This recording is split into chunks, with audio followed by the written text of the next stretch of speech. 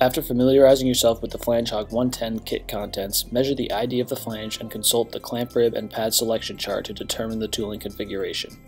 In this case, we are facing a 2-inch flange and will need the H3 ribs, small wedge, and associated draw rod and actuator. Start by attaching the clamp ribs to the actuator with the taper side facing in and inserting the draw rod actuator assembly into the tool. Rotate the knurled knob until the ribs begin to expand and then place the clamp system into the flange so that the ribs are about a 1/4 inch below the surface as shown. As the ribs expand, slightly jostle the tool forward, back, and side to side so that the clamp ribs can properly seat and accurately self-center. Now that the body is clamped to the flange, locate your tool post assembly, inserts, and insert holders. For extremely small flanges, you can use the 90-degree insert holder to reach the smaller size, but for this example, the straight insert holder will suffice. Attach the insert to the insert holder using the Torx wrench and screws found in the plastic insert holder case.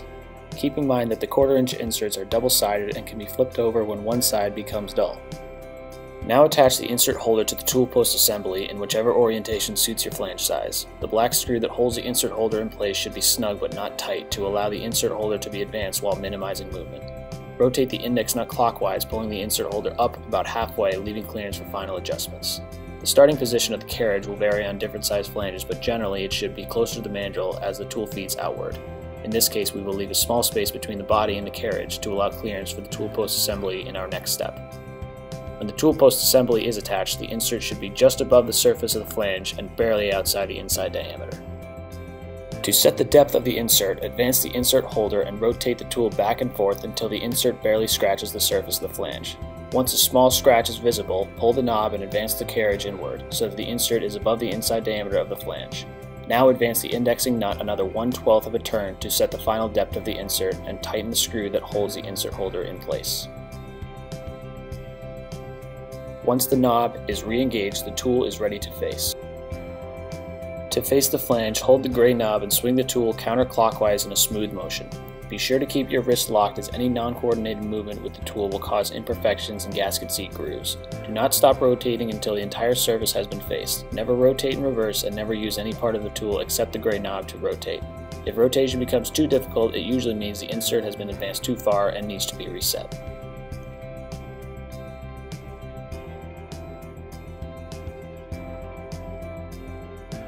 Now we will show the setup and facing process on a 10-inch flange. First steps for this process are the same as discussed in the first example. Measure the ID of the flange and consult your chart for tooling configurations. In this case, we will be using H4 clamp ribs, H7 pads, as well as a large wedge and associated draw rod and actuator. To switch wedges, loosen the wedge screw and remove the wedge from the mandrel. Now slide the large wedge onto the mandrel and tighten it in place.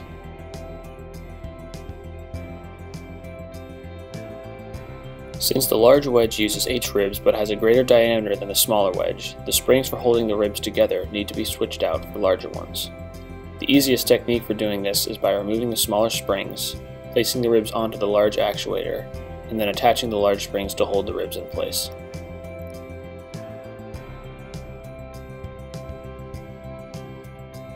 Now that our rib and actuator assembly is prepared, we can reinsert it into the tool the same way we did in the first example, using the knurled knob to draw them in.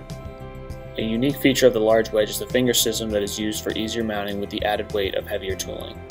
These 3 fingers are extended out by loosening the finger screw, extending the finger, and then retightening the finger screw in place.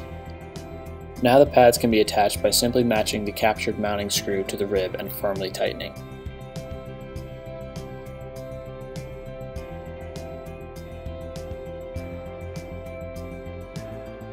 The Flange Hog is now ready to be mounted to our larger flange.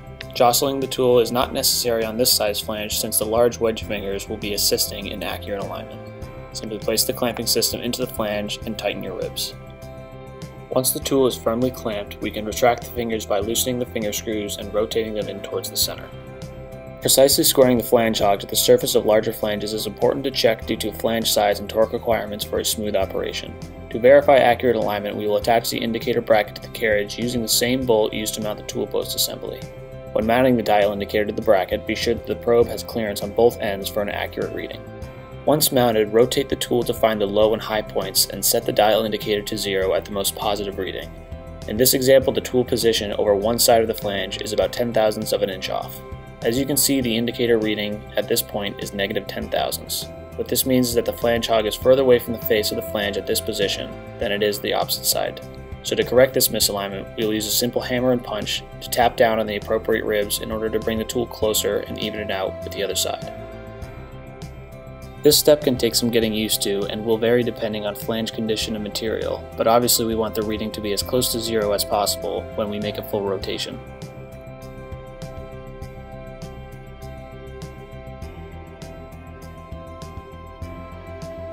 Now that the flange hog has been indicated and squared, we will remove the indicator and attach our tool post assembly, insert, and insert holder.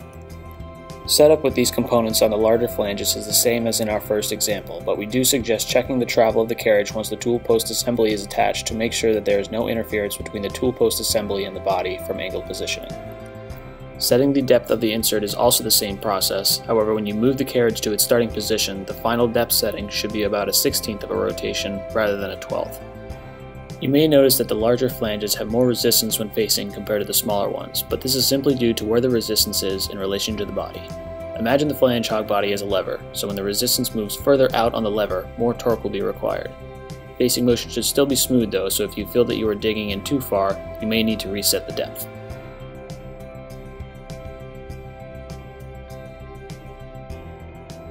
Although the Flange Hog 110 is very easy to use, we suggest taking some time to practice on some spare flange stock in order to familiarize yourself with using it. Escotool is more than happy to go over any questions you may have and encourage live demos through our sales reps or video conferencing to ensure that you have a full understanding of how to operate the tool. For more information, please feel free to visit our website and/or contact us, and we will do anything we can to assist.